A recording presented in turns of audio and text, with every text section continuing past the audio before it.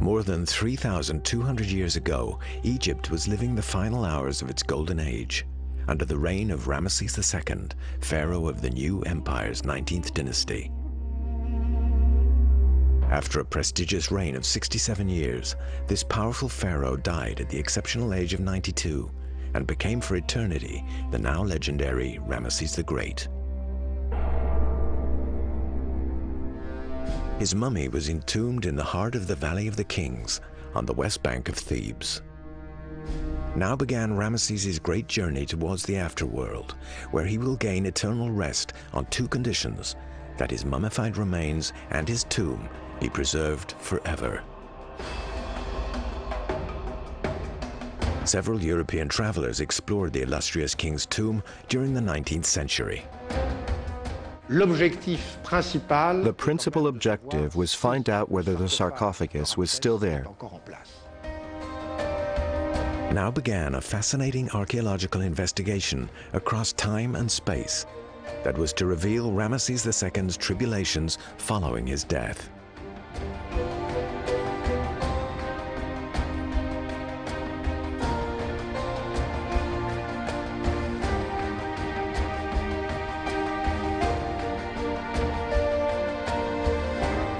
Even today, in the burial place of the most famous of all the pharaohs, the adventure continues.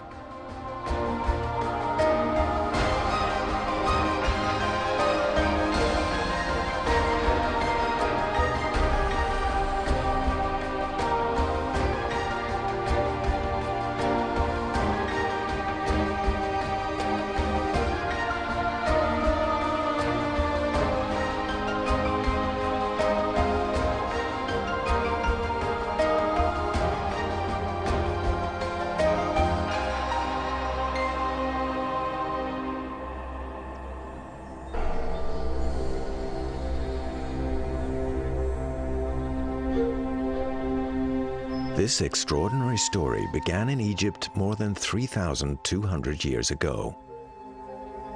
In the year 1213 BC, on the 18th day of the first month of the season of the flood, grief overwhelmed the Egyptian people.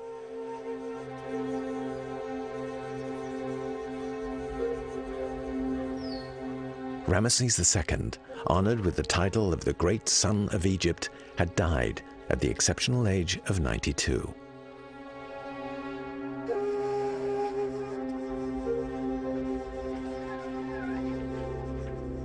After a prestigious reign lasting 67 years, the pharaoh had joined his father, Ra, the creator of the universe. On the eve of his grandiose burial rites, the whole of Egypt honored the glorious life of this unique sovereign, whose mighty reign was so to influence the subsequent history of his people. For the people of ancient Egypt, it must have been a huge shock when Ramesses II died, because he'd reigned for over 67 years. And for some people, their entire lives, and some others, 2 generations of people, this was the only ruler they knew. So it must be like the world was ending.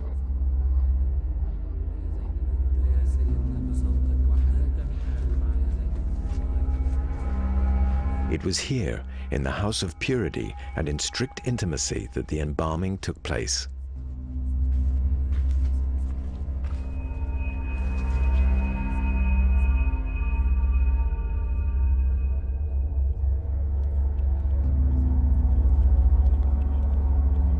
Once the viscera and brain had been removed, the body was dried for 70 days in natron, before being stuffed with plant-based substances and then wrapped in bandages. Inside, the priests secured amulets and little rolls of papyrus considered to have magical powers.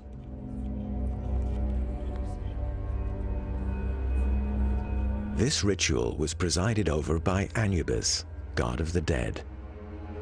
It was Anubis's duty to preserve the body from putrefaction and to present the defunct before the divine tribunal, sole judge of man's right to survival in the other world. In the kingdom of the just, it was Anubis who reunited the 3 spiritual elements of the personality required to enter the afterlife: the breath of life, matter, and spiritual light.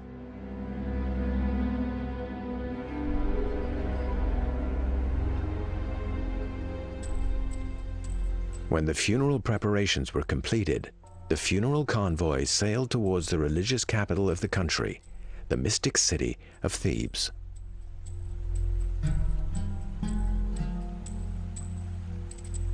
The pharaohs of the New Kingdom had long established the tradition of burial here, in tombs dug deep into the mountain, abandoning the pyramids of their ancestors. It was on the West Bank, where the sun dies each evening, that Ramesses II was soon to be inhumed, in the shadow of a natural pyramid that casts its shadow on the Valley of the Kings.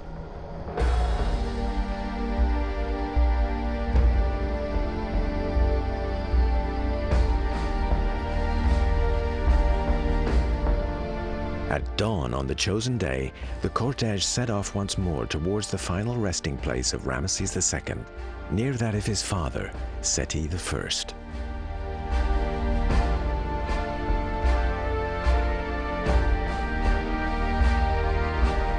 The magic rites and the fantastic funerary arsenal that accompanied him would enable him to drive off demons and to take wing towards the sky beneath the earth, where he would begin a new existence.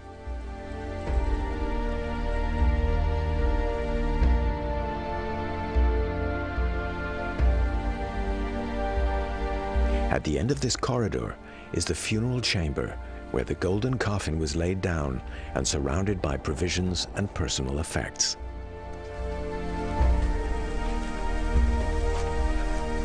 The pictures and the collection of magic formula painted on the walls were destined to ensure immortality. But the pharaoh could only survive after his death on condition that both the body and the tomb were preserved forever.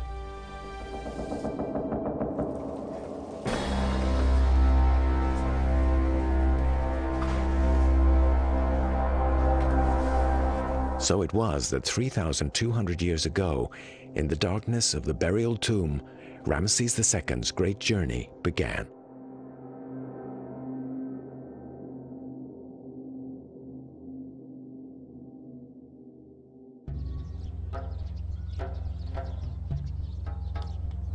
To better understand the Ramesses story following his death, let us return to the West Bank of ancient Thebes. The man in the striped pullover is Christian Leblanc. Since 1991, with a team from the French National Research Center, he has been running the archaeological mission that reopened the study of the Ramesseum, or the Castle of a Million Years, and of the tomb itself. Following up every clue and going steadily back in time as they unearth new archaeological layers, they are putting back together day after day the immense puzzle of Ramesses II's story. This tomb was still accessible during the Roman period. Visitors entered it then, even leaving their names. In fact, it was only after the Roman period that there was a long silence. A very long silence, mostly due to the fact that the tomb was entirely filled with sediment after torrential rains that flooded the wadi of the Valley of the Kings.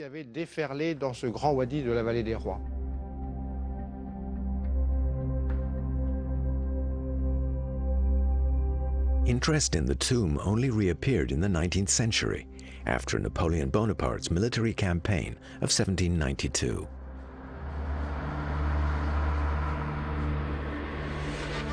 The aim of Napoleon's campaign was twofold: liberate Ottoman Egypt from the domination of the Mamelukes, a militia of liberated slaves, and strengthen the domination of revolutionary France in the eastern Mediterranean, in opposition to royalist Britain.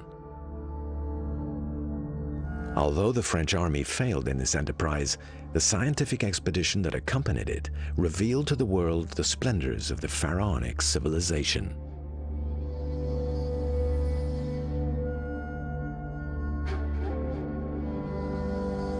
The publication of Description of Egypt in 1809, a command of Napoleon I, set off an unprecedented wave of Egyptomania in Europe.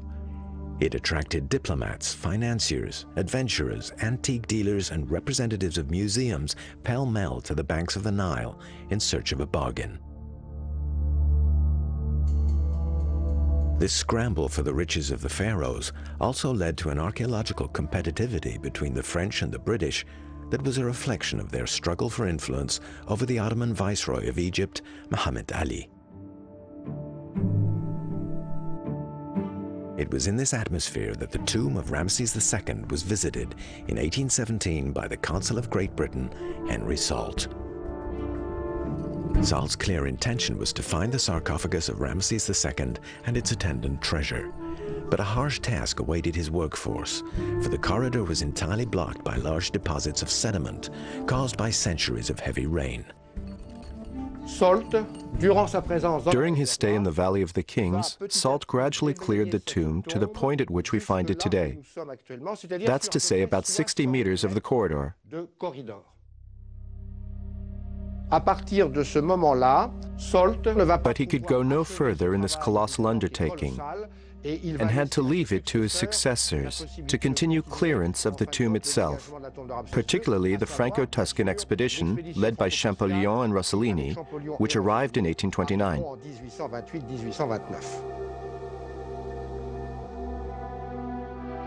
In France, the First Empire had collapsed 15 years previously, and the second restoration of the monarchy had taken place, bringing Charles X to the throne. It was he who financed the scientific expedition to Egypt in collaboration with the Grand Duke of Tuscany. This expedition was led by Jean-François Champollion, recently recognized for discovering the key to the interpretation of hieroglyphs, and Ippolito Rossellini, a young Italian scholar. Both men visited the monuments of Thebes and of the Valley of the Kings, and both spent some time in the tomb of Ramesses II. They had a double objective: to make a record of the numerous hieroglyphs and to reach the famous golden chamber of the pharaoh.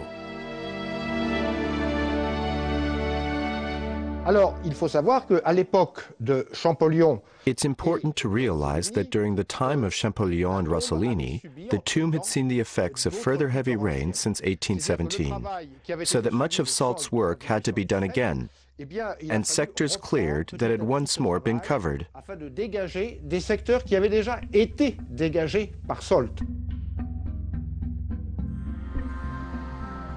Champollion did not make an enormous amount of progress. The sediment was too deep, and there was also a problem of time. His journey was not over, and he had many other things to see on Egyptian territory. He was unable to completely clear the tomb. It would have to wait until subsequent expeditions, especially that of Lepsius, who would come to Thebes in the Valley of the Kings 15 years later.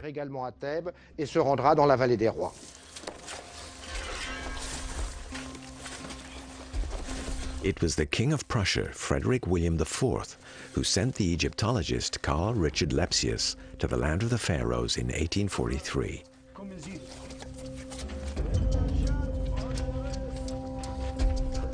Lepsius was a Prussian scholar, a linguist, and a pioneer in the new field of photography. He was one of the first to see the importance of saving the pharaonic heritage.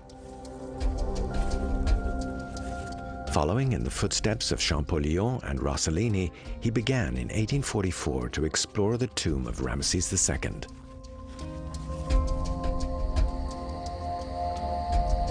Lepsius set up his base in a house at the foot of the mountain of Thebes and regularly made reports of his progress to the King of Prussia. I began to search the interior of Ramesses II's tomb. It was filled with rubble. Rossellini believed that the tomb had never been completed. I intend to prove the contrary. And if fortune smiles on us, we will find the sarcophagus intact.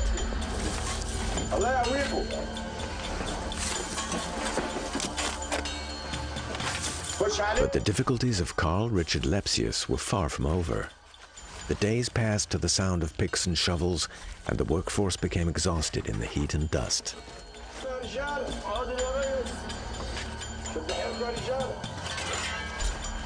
The clearing process was considerable and the terrain uncertain.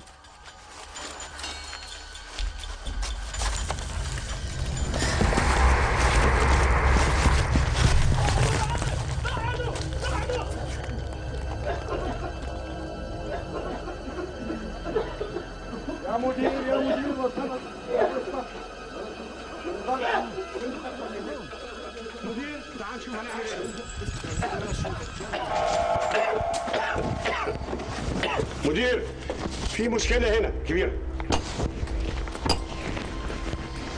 مش عارف ليه. Lepsius found it impossible to continue clearing the original corridor and ordered his workers to dig a collateral passage where the sediment layers seemed less dense. احفظوا هنا. حاضر مدير. يا ولد تعال.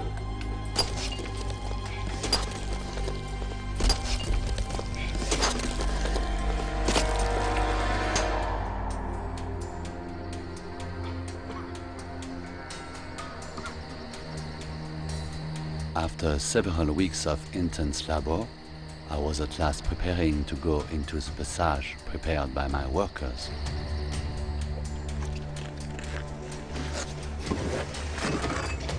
Crawling through the rubble, Lepsius slowly progressed towards the end of the tomb.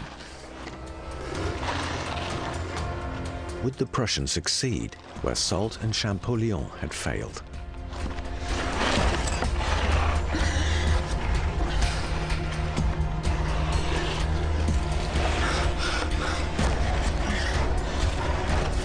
Soon, the archaeologist's tenacity paid off.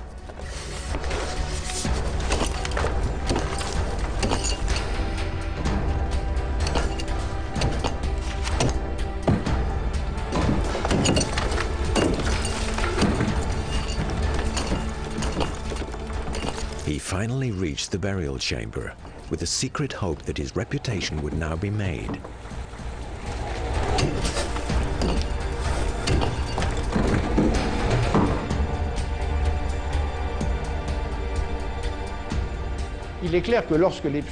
It's clear that the main objective when Lepsius entered the tomb of Ramesses II was to establish whether the sarcophagus was still there.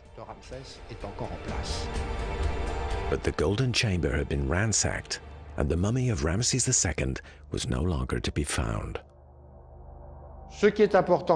Nonetheless, what is important is that the work of Lepsius drew up a precise plan of the tomb.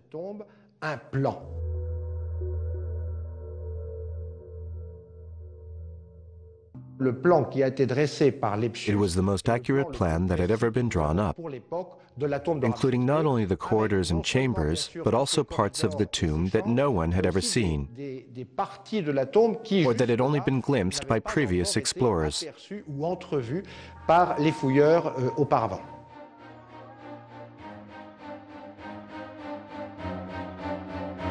In 1845, by reaching the famous burial chamber of Ramesses II, so long sought after by his predecessors, Carl Richard Lepsius put an end to the hopes of the gold seekers. He also left the important legacy of a detailed map.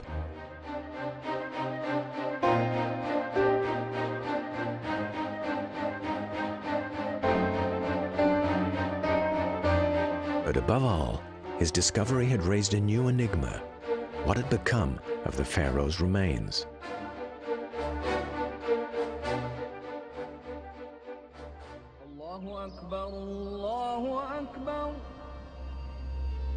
Almost 40 years had passed since Lepsius's discovery.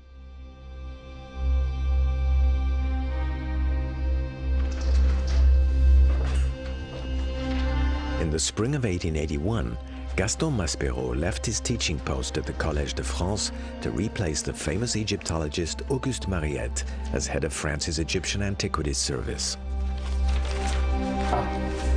Voilà la liste. Maspero noticed that ancient Egyptian antiquities were appearing on the international market, hitherto unknown to the authorities. He undertook to follow the trail that led from the point of transit, Cairo. Et voilà. He put his assistant Émile Bruch, aided by the Egyptian inspector Kamal, in charge of an investigation into the matter. Beau travail. Little did they know that they would be on the trail of Ramesses II.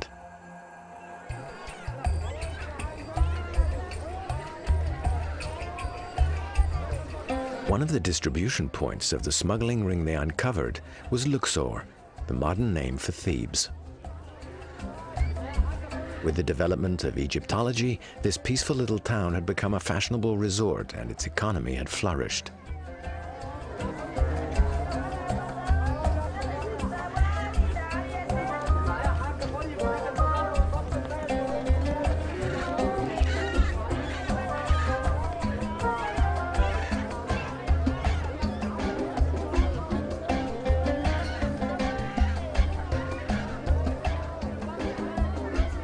In the heart of the souks, business was brisk, and fruit and vegetables were not the only items on offer. Away from the main streets, other buyers and sellers were deep in negotiation.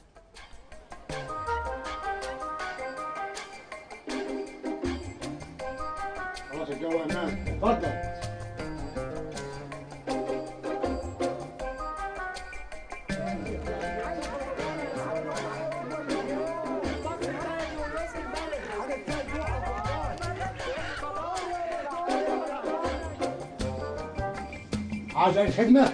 خلص المدام الأول، خلص المدام الأول. 2 مليون.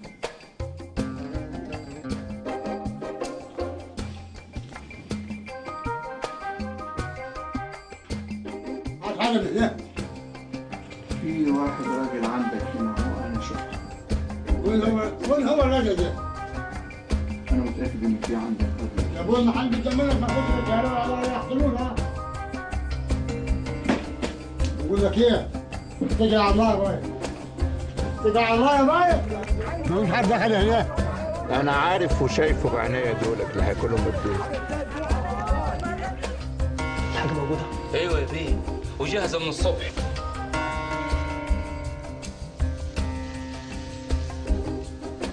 امسك يا بيه. بكام ده؟ 100 جنيه. 100 جنيه؟ ليه؟ والله يا بيه هو ده ثمنها. بكام ده؟ 100 جنيه يا بيه. 100 جنيه؟ ليه كتير؟ والله يا بيه هو ده ثمنها. كتير؟ مش كتير عليك يا بيه. ليه شايفني عين من عيال الأقصر؟ خلاص هدفع فيها 60. 75 والله يسهل لنا ويسهل لك. ها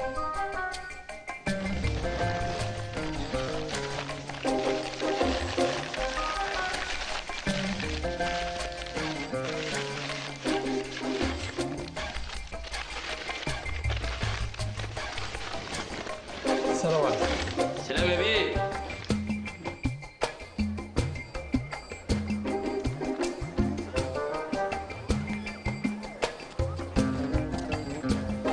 In this way, Inspector Kamal intercepted several items before they were sent on to Cairo, and from there to the mantelpiece of some rich European collector.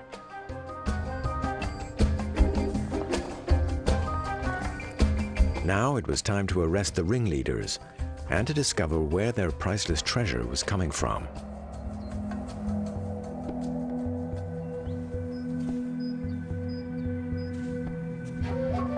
This is the man they accused, Ahmed Abd Rasoul. The investigation overseen by Gaston Maspero and vigorously carried out by the local authorities quickly led to the arrest of Ahmed. But the complexity of relations between the colonial authorities and the Egyptians caused the investigation to become politicized, and numerous witnesses stepped forward in defense of the accused. After several weeks of questioning, the young man was freed while further evidence was sought. In June 1881, Ahmed returned home to his village, Gorna, which lies at the foot of the Theban mountain.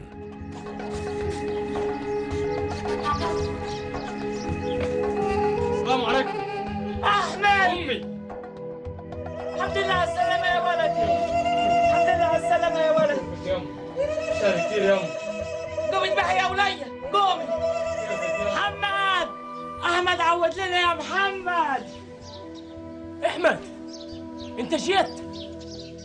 تعال أنا عايزك. تعال يا أخوي. أحمد أخوي الحمد لله على السلامة يا أخوي. الله يسلمك أخوي. قول لي يا أحمد، حد يعرف حاجة؟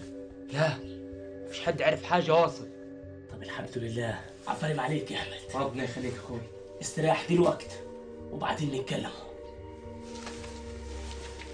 احمد كله هيتم على خير ان شاء الله. ان شاء الله.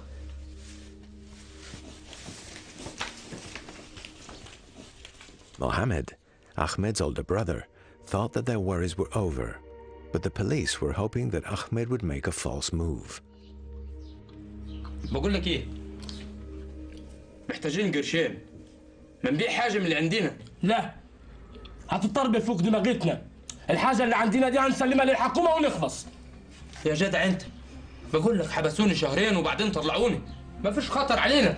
اخوك عنده حق، ما فيش حاجة عليكم. لا أنا عارف أسوي إيه عاد.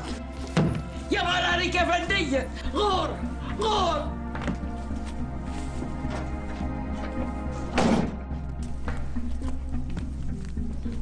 After a month of discussion and argument, Mohammed, realizing that he could not shoulder such a great responsibility, decided that he would go to the authorities. These are his revelations, as recorded by Gaston Maspero. 10 years earlier, Mohammed and Ahmed were tending their flock.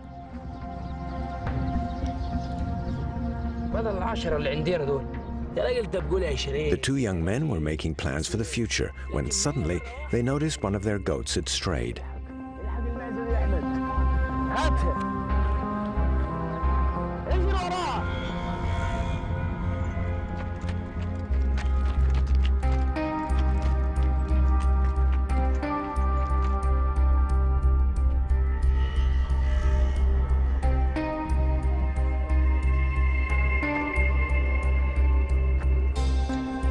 The story goes that the goat wandered so high that to find it, Ahmed had to climb to the summit of the mountain that dominates the cirque of Deir el-Bahari.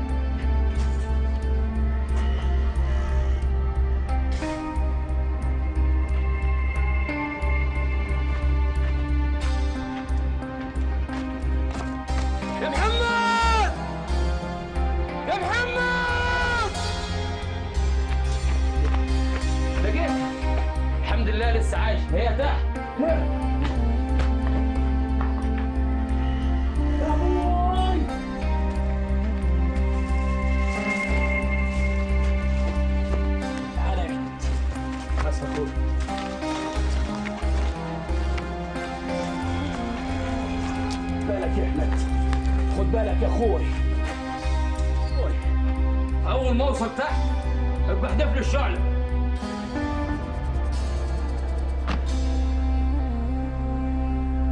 أيوة يا أخوي أنا وصلت. احدف لي الشعلة.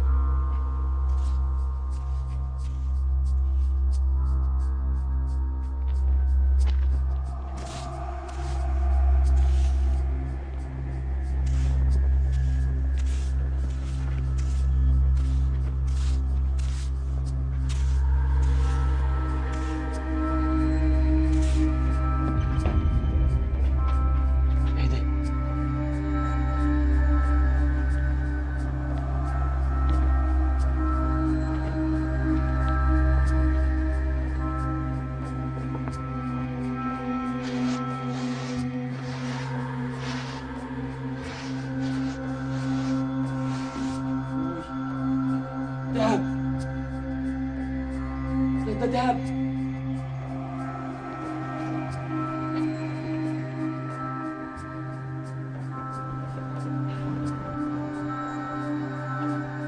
ورق ده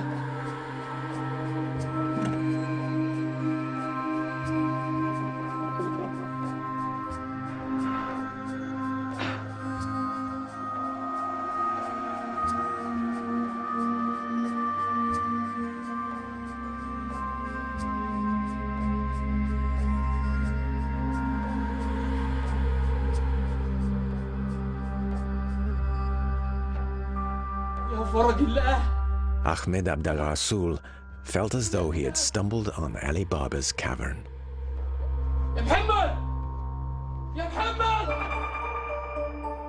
Mohammed's confessions led Brush and Kamal to the fabulous hiding place of Deir el-Bahari.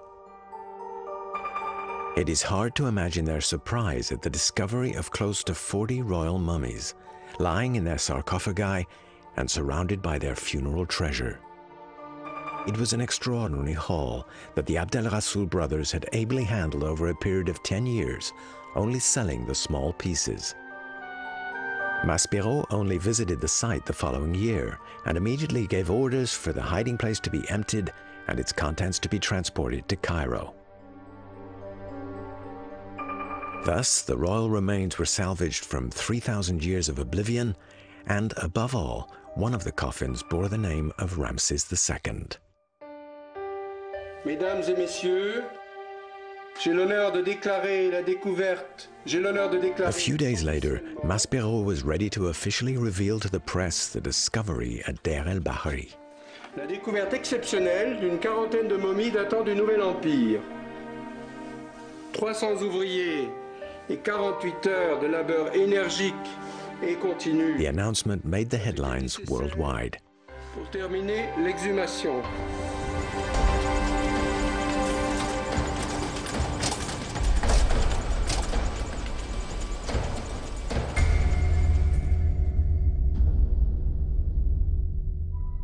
From that moment, the Abd al-Rasul family became famous.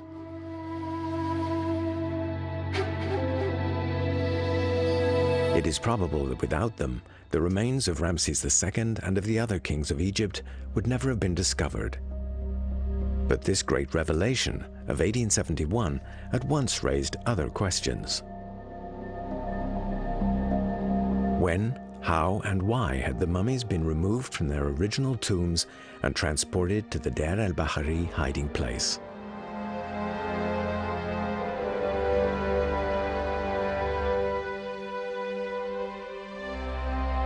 Furthermore, was the mummy contained in the sarcophagus bearing the name of Ramesses II really him?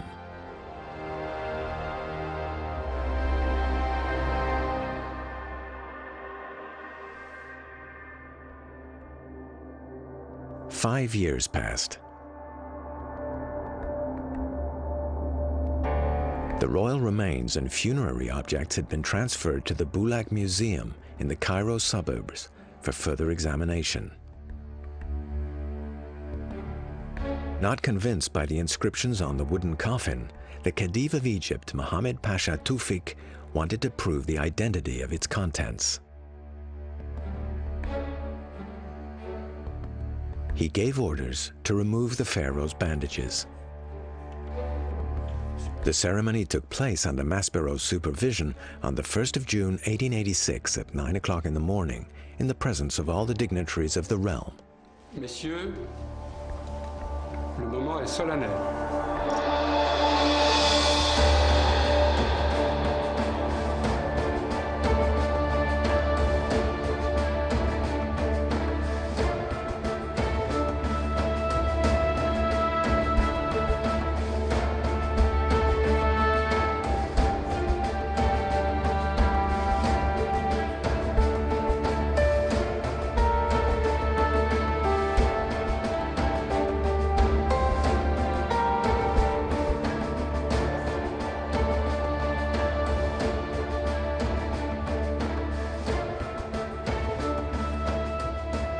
There was great emotion when the illustrious face was revealed for the first time. C'est extraordinaire.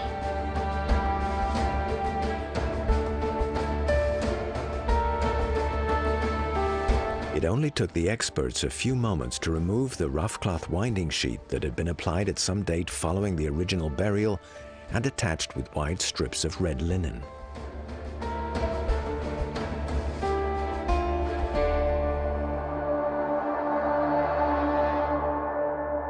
But then, the operation became more delicate. Very little of the original bandage remained, and what was left was like fine muslin.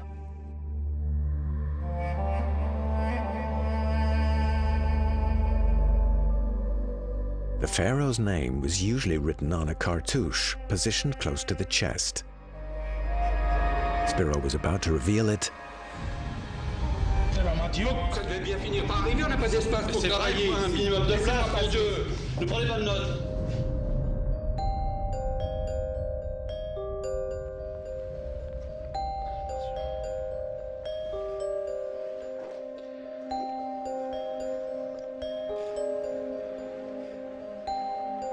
Now that calm had returned, the unbandaging could continue. Soon the cartouche was revealed. It bore the inscription, User Mahatre, Sete Penre. In other words, Ramesses II. The Khedive's doubts were quelled. Votre Altesse, Messieurs, j'ai l'honneur de vous... The mummy in the sarcophagus bearing the name of Ramesses II was indeed that of the famous pharaoh. Moreover, the inscriptions on the sarcophagus explained why the mummy had been moved to the hiding place far from the original tomb. It all went back far into antiquity.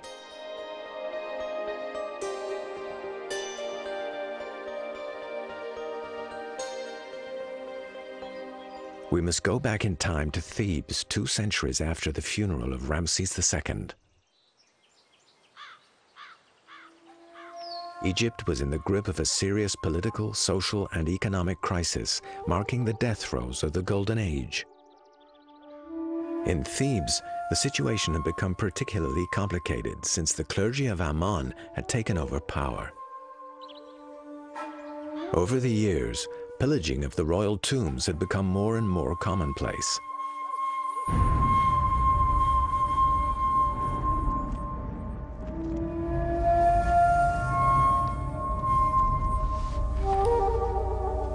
And between 979 and 960 BC, the priest-king of Thebes, Pinegem I, decided to put an end to the violation of the royal sepulchres and to move whatever remains were left to a secret hiding place.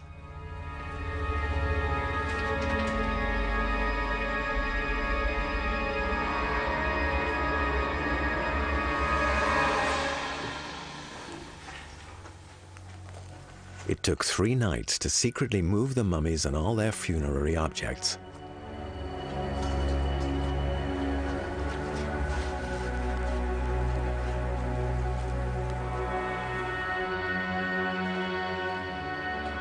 So it was about 3,000 years ago that the remains of Ramesses II were concealed in the hiding place of Deir el-Bahari.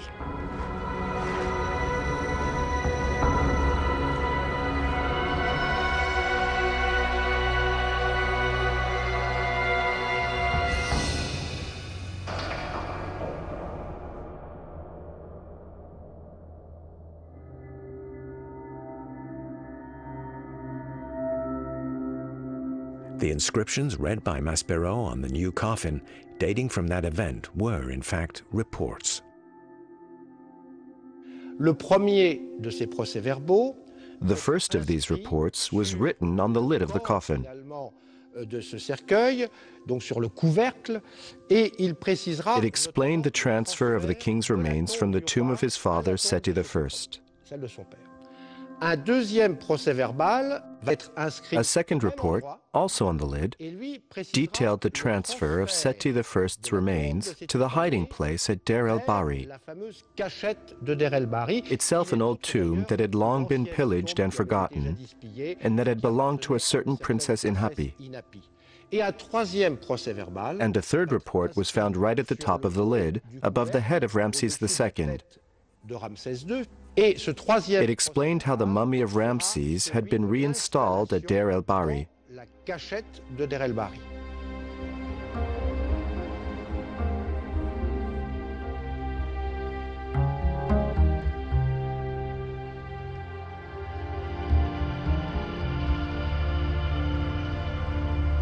About 15 years had passed since the identification of Ramesses II's mummy.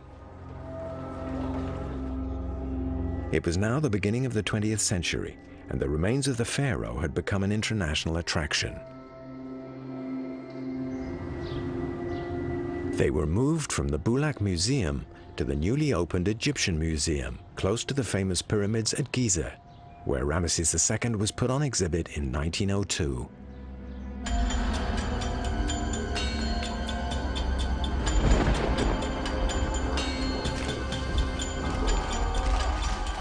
Here it was exposed to the carbon dioxide given off by its many visitors and the damp rising from the floodwaters of the Nile. These conditions were soon to take their toll. In 1907, there took place one of the most surprising episodes in the post-mortem tribulations of Ramesses II. It is documented by a traveling French writer, Pierre Loti, who was staying in Cairo at the time. This is the scene witnessed by the attendant of the Room of Royal Mummies.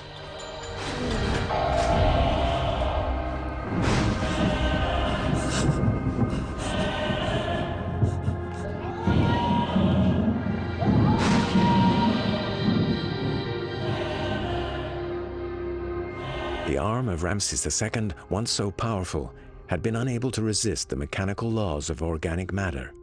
And not only the arm, but the whole body had become infested with parasites.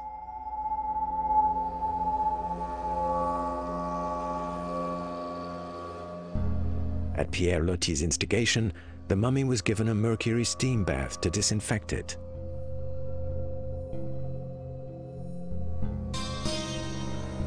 But this was not enough to save Ramesses II from his fate.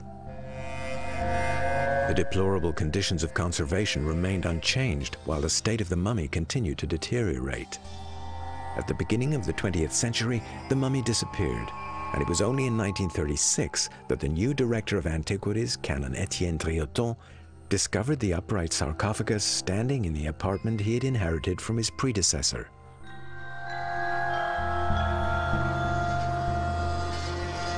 In the middle of the 1970s, the Egyptian Antiquities Council once more decided to exhibit the royal mummies. Under the powerful lights, the mummy of Ramesses II, still under attack from the parasites, threatened to collapse altogether. Something had to be done at once. At this point, Christiane de Roche-Noblecourt, the first woman archaeologist to lead a dig in Egypt, came on the scene. As head curator of the Egyptian Antiquities Department at the Louvre Museum, she undertook to organize in 1976 a Ramesses II exhibition at the Grand Palais Museum in Paris. She intended to use this opportunity to do everything possible to save the pharaoh's remains from destruction.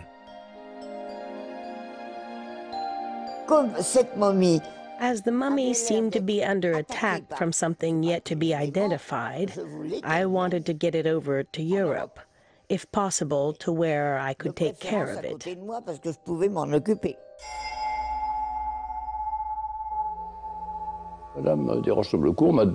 Mrs. de Roche-Noblecourt asked me to approach President Sadat and ask for Egyptian consent for the transfer of the mummy to France. He said, certainly not. But as I was quite convinced that we had to try it, I asked him again. And a few days later, when we went to visit the Suez Canal and stopped off at Port Said, I had the idea that we should treat Ramesses II's mummy as if it was the body of a sovereign.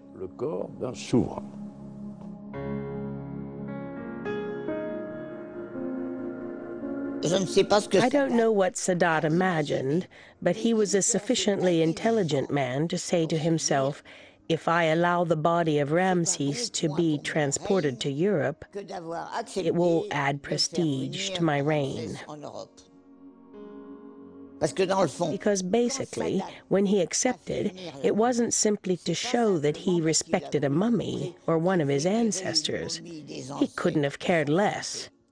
He wanted to make it clear that he respected a great figure of state, a ruler of Egypt, as he was. That was the reason.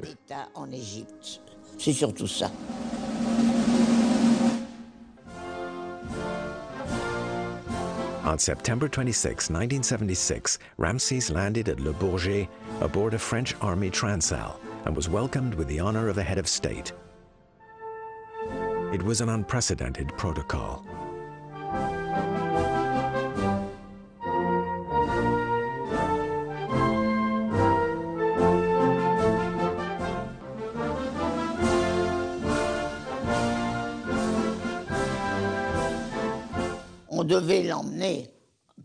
We had to cross Paris with him.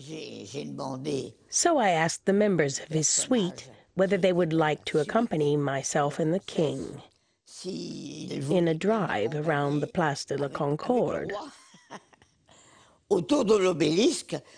Because just in case they didn't know that the obelisk of Ramesses II stands in the middle of it, I wanted to offer this last homage to the mummy, and they all agreed.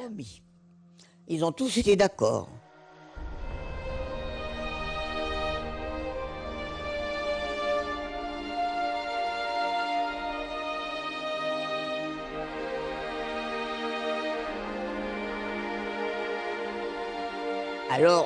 So a place was prepared for him at the Musée de l'Homme, which wasn't easy, because it's quite a business to get the mummy of a royal pharaoh accepted at the Musée de l'Homme. But I finally succeeded.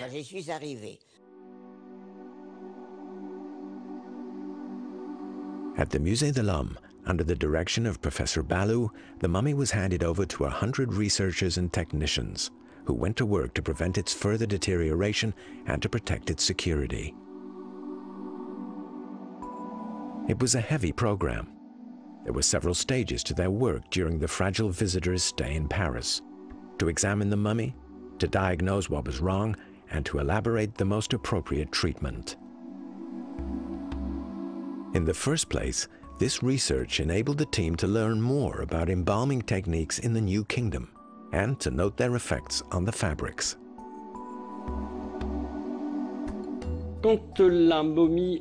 Once the mummy had been emptied of its contents, the first step was to dry it out, because the Egyptian embalmers were quite aware that if the mummy remained damp, it would rot. That was obvious.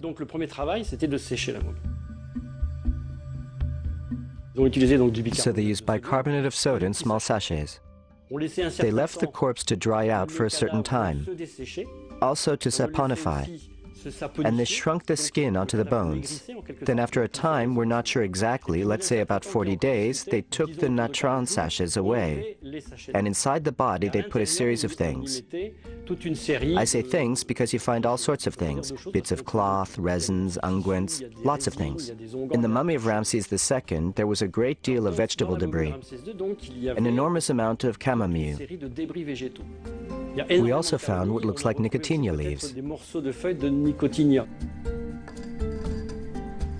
There was also a great use of unguents, or at least a mixture of elements, including bitumen, terebinth resin, beeswax, and different fats.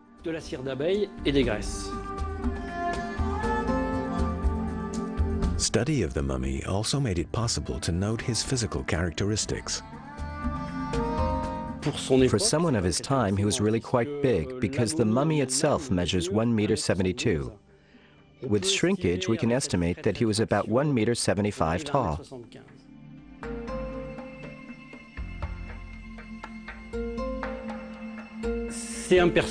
He is obviously of Mediterranean type and was certainly white, more likely than not suntanned with white hair. So this is an old man with white hair.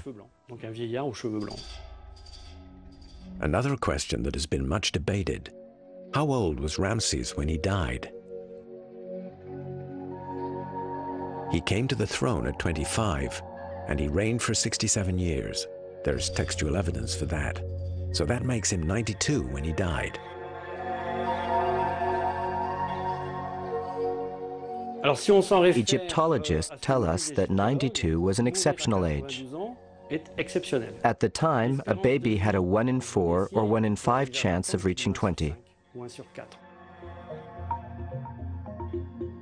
Finally, the medical imaging technology available at the time was used to diagnose pathologies present and to identify the cause of death.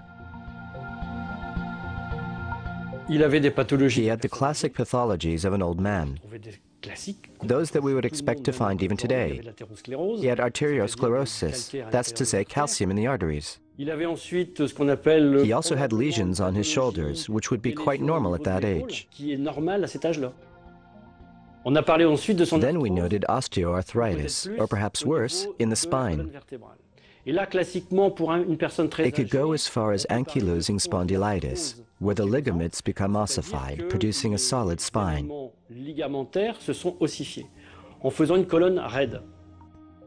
Then we noted the dental pathologies. You could say his mouth was a disaster area.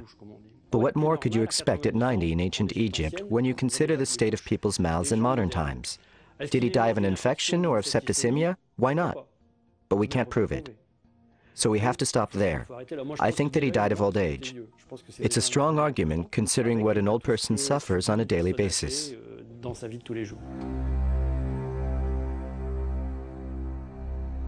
The various studies that were carried out on the mummy allowed us to gather precious information and gave the pharaoh a quite human dimension.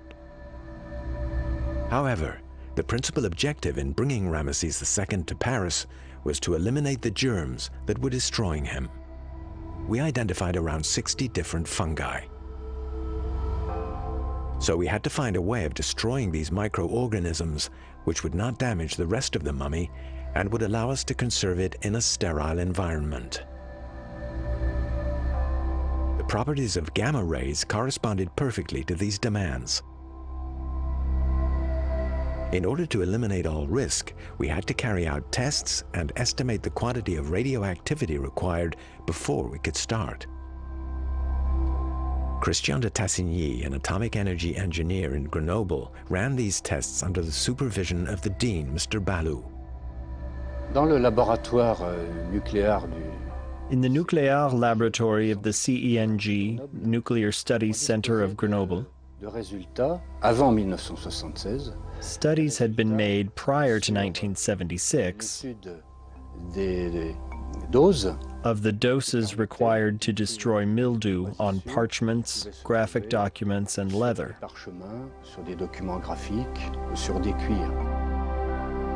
At the cryptogamy department of the Musée de l'Homme in Paris, several fungi were taken as samples from the mummy.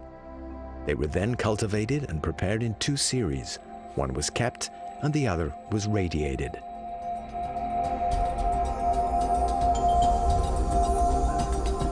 As the results of the experiment corresponded to predictions, the dose of radioactivity required for the mummy of Ramesses II was now established.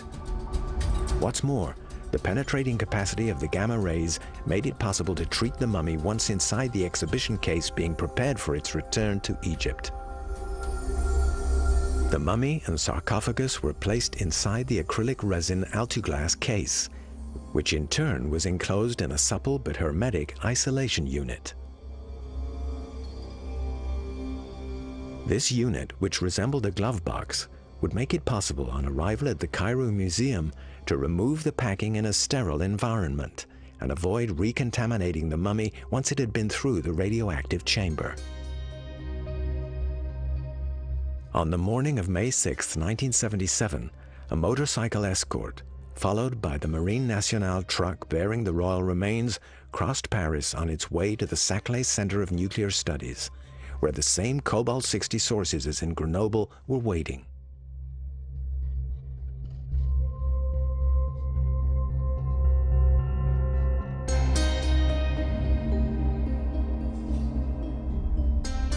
On the night of May 6th, the mummy of Ramesses II received the prescribed dose of 1.8 megarad over a period of 12 hours.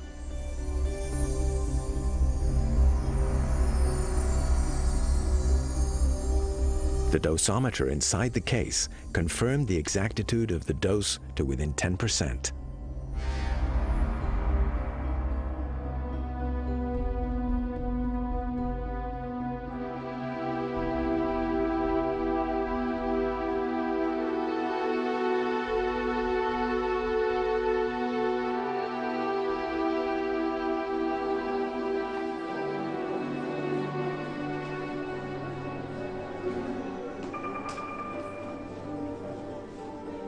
The medical treatment in Paris seems to have been successful.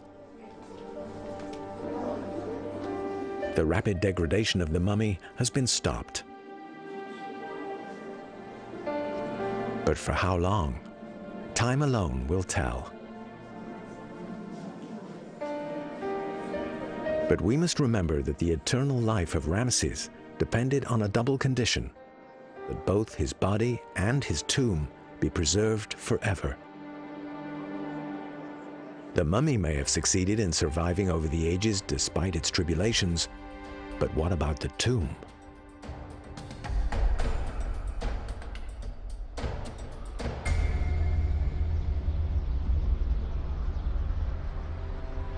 Let's return to Thebes, or what we now call Luxor, a tourist destination for millions of visitors who swarm to Egypt every year.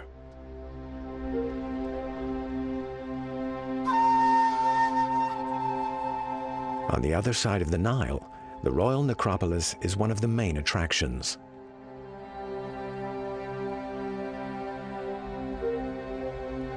Although the mummy of Ramesses II has been the center of attention since 1881, his tomb has been closed to the public and abandoned for almost 100 years due to its poor state of repair and lack of security. Work only began on the Monuments of Eternity of Ramesses II in 1991, directed by Christian Leblanc. Conscious of the constraints imposed by the touristic potential of a tomb such as this one, he has been working with a Franco-American team since the year 2000 on an original and innovative development plan.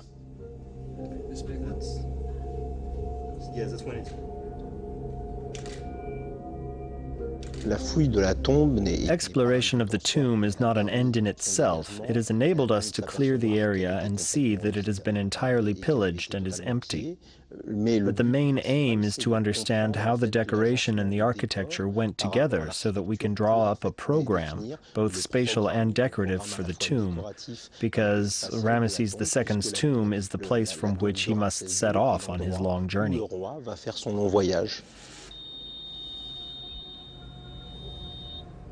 One of the things that we're very excited about is the ability to actually reproject elements that have been absent since antiquity in the burial chamber of KV7.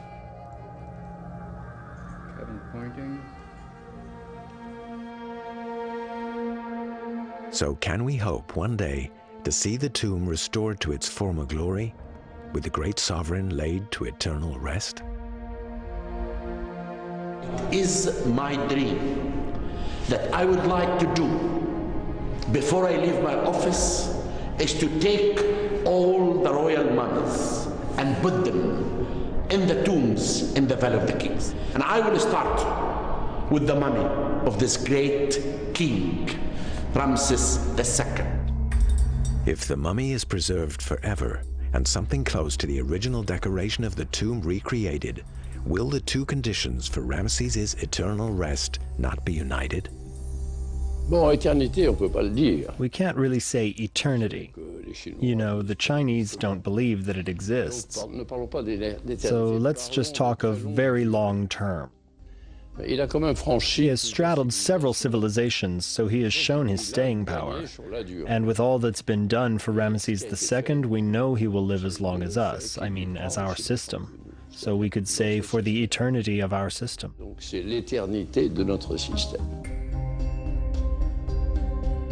Yes, I think he's won his wager, at least as far as we can tell today, because we don't know much about eternity.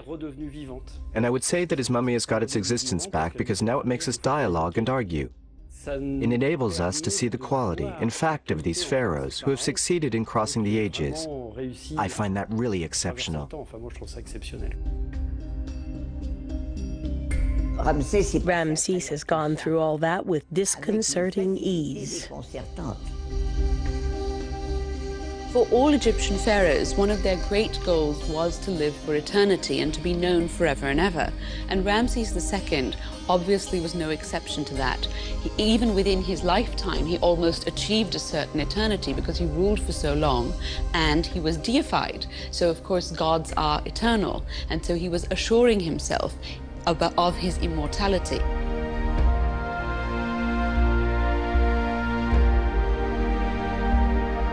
Ramesses was a king made god. He did everything to ensure that his body and his name should belong to eternity.